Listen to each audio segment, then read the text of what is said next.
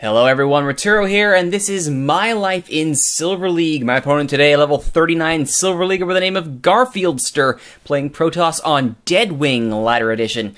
A new map for this new season here, cross-spawning. I believe it's cross-spawning. At the very least, it's a nice easy X, so you know where the spawns are on the map.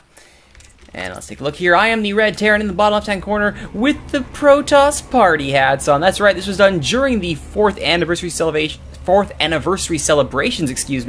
for StarCraft 2. And oh, don't those party hats just look delightful. Good for you, SCVs. Over the top right-hand corner, Garfieldster is the Protoss player. And look at that. Oh, his probes. They have it too. Oh, that's just delightful. Look at those little party hats. Oh, such party animals, those probes.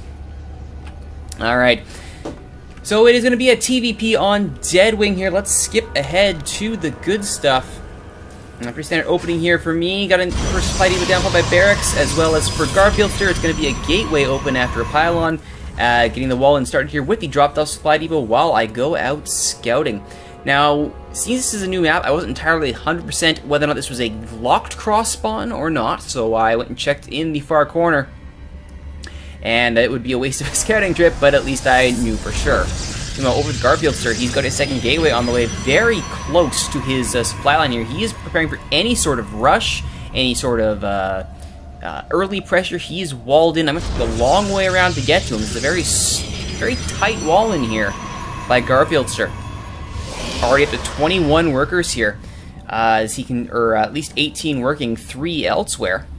I have to look at the units tab here. He does have, that's correct, 19 workers plus a zealot. There was that extra supply. That's where that's coming from. First zealot is on the field, heading off to the ramp to watch over things.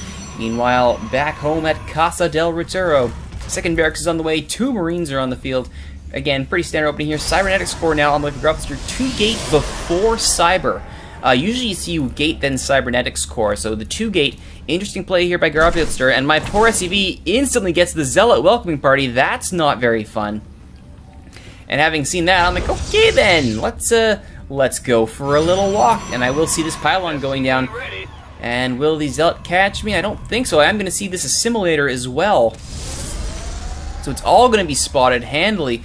The Zealot is... the SCV is going to get there. No, the SCV able to sneak past the Zealot. Garfieldster keeps him at the top of the ramp. Now he's going to go after him, seeing a chance, and there's the kill for that very, very talented Birthday Zealot. No hat for Birthday Zealot, though, unfortunate. Forge is on the way, as well as Warp Gate technology for Garfieldster, so he's doing exactly what he needs to do. Meanwhile, over at my base, Factory's on the way here after 2 barracks. No expansions on either barracks here, though I do have my orbital up and running. So focusing purely on Marines here. I think I was going for a macro. Yes, I was. Macro play. As few minerals wasted as possible as the command center goes down with the factory down after the 2 barracks. So getting my second base fairly early here, just before the 5.5 minute mark. Not exactly early by pro standards, but early by my standards for sure. Also, just waiting for that extra little bit of minerals, and I have my starport down, so really trying to get up that tech tree as fast as possible. Speaking of tech tree, though, Twilight Council is on the way for Garfieldster, so he's not wasting any time either. Twilight Council, 2 gateway, a forge, and a cybernetics core. Stalker at number 1 is on the way here for Garfieldster to join his 5 zealot buddies. This is a very good opening for Garfieldster. Now, I was cheeky, saw that flash of green there. I thought, you know what I'm going to do? We're going to try the good old-fashioned proxy fortress, or proxy factory drop. Is it cheeky? Yes. Does it work? Hardly ever. But was it worth it? Oh, absolutely. It's always worth the try. Always worth the try. It looks like that finally attached to barracks number 2, and Stimpack is on the way as the Marines hold the low ground here on the natural on Deadwing. So hopefully, nothing will get through. I mean, we haven't seen any sign that Garfieldster wants to move out, though he is now also expanding to his natural, so I have a slight advantage in the expansion race. Here at income, I am mining at a slightly higher rate. I do have a mule mixed in there, so we'll see what happens when that mule is gone, whether or not that number changes. I'm still down by 5 harvesters, though. Gas is slight advantage there for Garfieldster. His Mothership Core is on the way now. As for Zealot Charge, so it looks like Garfieldster are going to be going for a primarily Zealot build here, and sure enough, 2, 4, 6 Zealots, 2 Stalkers, Charge on the way. That's a pretty pretty handy, or hardy, I should say, hardy ground base army. Mothership Core has arrived. Nearing supply cap is Garfieldster. He has his warp gate technology done, and the gates are opening. Meanwhile, oh dear, the factory proxy drop as a photon cannon and gateway right at the front here. Garfieldster not wanting anything to interrupt his expanding. As I throw down the reactor for some, I believe this was Hellion Harass I was going for. Meanwhile, I do have dropships on the way. Very early dropships by my standards. Usually I'm still futzing around with bio well before dropships come into play, but I have the dropships fairly early here, and a Viking here as well for air support. Supply block is alleviated, shouldn't be in any danger of that anytime soon. Optimal mining at the main base, always a good thing. Missile turrets on the way for detection and defense, also always a good thing. Just starting to get this second base really mining at full potential here. Very slow on the SCV builds. As always, one thing to work on is making sure I spend that money as fast as I can, and yeah, definitely should have got more SCVs going here. I'm seeing that now. My own defenses are appearing now as I get a bunker to look over the natural expansion. I'm also having, let's see here, Medevac and Viking, another pair coming out here. More bio, level 1 weapons on the way, third barracks on the way as well, and a second engineering bay, trying to get that double upgrade speed going here. Second starport also on the way. So at least I have learned my lesson from past episodes about getting that production capacity up as quick as possible. So that's always a good thing. Meanwhile, over at Casa Factory, we have the reactor. We have nothing being built. 4 stalkers now on the ground. More photon cannons as Garfieldster prepares an epic wall in defense. His Stargate is done.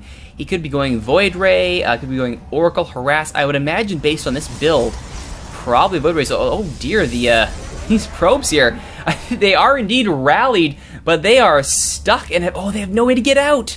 Oh no, Garfieldster, you've walled in too successfully. He is completely and totally maxed out on mining, and now he's just wasting probes.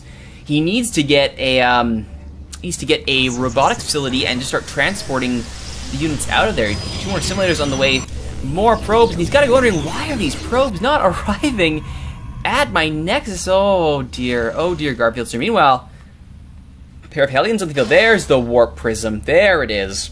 That should get those probes out of their purgatory. Let's see, do these Hellions, are they going to try and move out and scout here? Or are they just going to wait for their friends? Combat shields and level 1 armor on the way, as well as Banshees. Trying to keep that good mix, that good army mix together here. No tanks, just Marine Marauder, Medevac, 2 Vikings, and now Banshees for that air support. I got my own idle worker there, so I can't really poke fun at Garfieldster too much as I approach my next supply block. Garfieldster, anticipating his, has 2 pylons on the way for a very epic defense. Now, there we go. Now, the probe situation has been rectified for Garfieldster. And now, all of his probes, all 8 of them. Oh my goodness, all that mining time wasted. Horrible. Anyway, I am floating actually a ton of money here. What am I doing? What am I doing exactly? Oh, I'm preparing to expand my 3rd base. That's what I'm doing. Well, that's all well and good. That spends money, and sure enough, Void Rays now on the way here for Garfieldster. 1 at least, 2 Stargates being built, and 2 more gateways, 3 Stargates being built, as well as 2 gateways. So Garfieldster ready to ramp up his production. Meanwhile, these scouting Hellions are in the absolutely wrong area of town, are instantly shot to pieces. But at least now I know what's going on. The scan reveals everything I need to know. Stargates are there, more of everything. And there is a large empty spot right in the middle here. Undefended. This is all defended. Decently defended, but nothing over here which could be problematic. And there is a turret defense at what is now my 3rd base. A 4th base, I should say, is there. So I have doubled my base count, which will hopefully inspire me to build more SCVs. There we go, I'm doing that now. Tech Lab being added onto starport number 3 as the Banshee count begins to climb. Still no cloaking, though. Well, do I try again for more Hellions, or is that's the end of that nonsense? I believe I decided that was the end of that nonsense, as base number 4 is almost complete here. Here we go. More starports. Having seen what I've seen, I decided the answer is more starports, and certainly more production facilities never hurt anyone. 5 starports now at the main base to try and get some air superiority. More gas is going to be needed for that, though, and there it is. The gas now. I'm surprised I haven't put the orbitals up yet. Second forge now on the way here, as the first forge is madly working away on level 1 shields. Interesting if this forge doesn't go for armor or weapons, or perhaps waits and sinks them up. 1 Void Ray is on the field. Despite having a very large amount of minerals floating here, Garfieldster has not done anything with them so much. Many gateways, though. Many gateways. Whoops. That was the wrong button. Good.